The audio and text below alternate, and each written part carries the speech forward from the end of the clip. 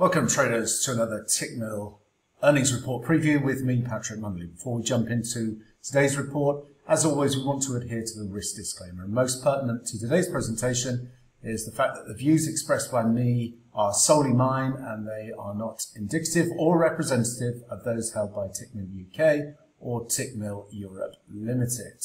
Okay, let's jump into today's report, and we are looking at Moderna. Moderna are set to announce before the open of New York trade today. We're looking for an EPS, earnings per share, $4.50 on revenue of $4.23 billion. I would note there is an earnings whisper on the street that EPS could come in as high as $4.61. Current EPS, though, does represent a 30.5% decline year over year, and the revenue, $4.23 billion, represents a 9.2% year-over-year decline. Over the last 3 months, EPS estimates have seen 2 upward revisions and 5 downwards. Revenue estimates have seen 3 upwards and 5 downwards as well. The company's stock rose 5.81% on May 4th, the day it reported its Q1 results, beating analysts' estimates. COVID-19 vaccine, Spikevax, made up 5.9 billion sales ahead of the 5.1 billion in consensus. A report in July noted that Pfizer, BioNTech and Moderna may post sequential decline in COVID vaccine sales with their Q2 earnings reports. However, when Pfizer's Q2 results showed that COVID franchise continued to exceed forecasts, the demand for Moderna's vaccine is still there, as in July the company secured 1.74 billion contract from the US for its bivalent Omicron adapted booster shots. The government is reportedly mulling plans to launch a booster campaign with the Omicron adapted vaccines in September. Moderna and the EU agreed in June to push back delivery of the COVID-19 vaccine to allow for member states to receive the booster shot later in 2022 or 2023. While the US FDA has stated that the future COVID-19 booster shots should specifically include protection against the BA.4 and BA.5 Omicron subvariants, the European Medicines Agency noted that protection against original Omicron strain should be included in the vaccine boosters. Moderna's Omicron booster vaccine has shown response against subvariants in a trial. Moderna is part of the groundbreaking summit in July that the White House convened as part of a broad initiative to develop next generation of COVID-19 immunizations. The company's COVID-19 vaccine also got approvals in Australia and Canada for younger children. In June, Moderna noted that instances of rare heart inflammation, myocarditis among children after receiving their COVID-19 vaccine are extremely rare and is higher overall in patients that come down with COVID.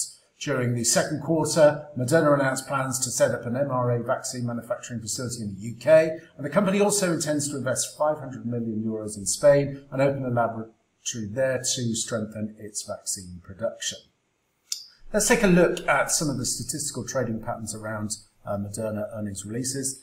The mRNA shares have moved higher in the immediate aftermath of earnings, 7 out of 12 previous reports. On average, the stock moved up 3.3% in the first day of trading after the company reported earnings. Based on the previous 12 earnings releases, mRNA is more likely to trade lower 1 day after earnings for an average loss of 1.5%. On average, the stock has moved lower by 4.5% 1 week after earnings.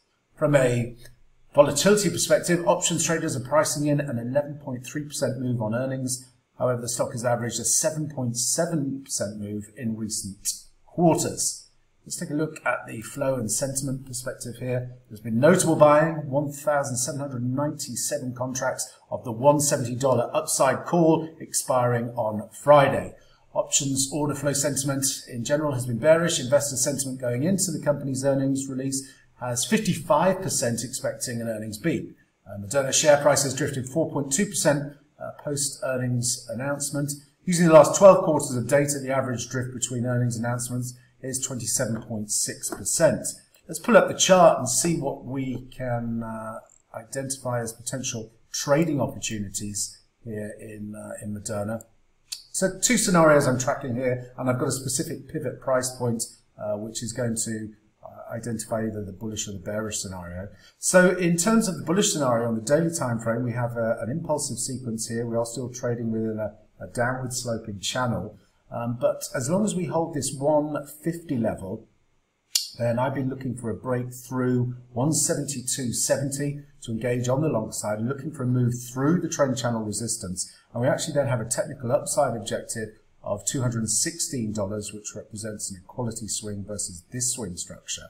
Now, that obviously would be on the basis that these call buyers are on the right side of the market and we are going to extend to the upside. However, if we take out this high volume node on the daily time frame here at 140, 150, that would be a bearish scenario for me, and certainly any close through 124, taking out that weekly trendline support, again, would open downside to my mind, and we'd be targeting the high volume node at 66.14. So really want to pay attention to if we can hold this 150, 151, 152 area, then we're targeting the upside objectives. But if we take out the 142.30, then we're looking to the downside. As always, traders, plan the trade the plan, and most importantly, manage your risk. Until next time, thanks very much.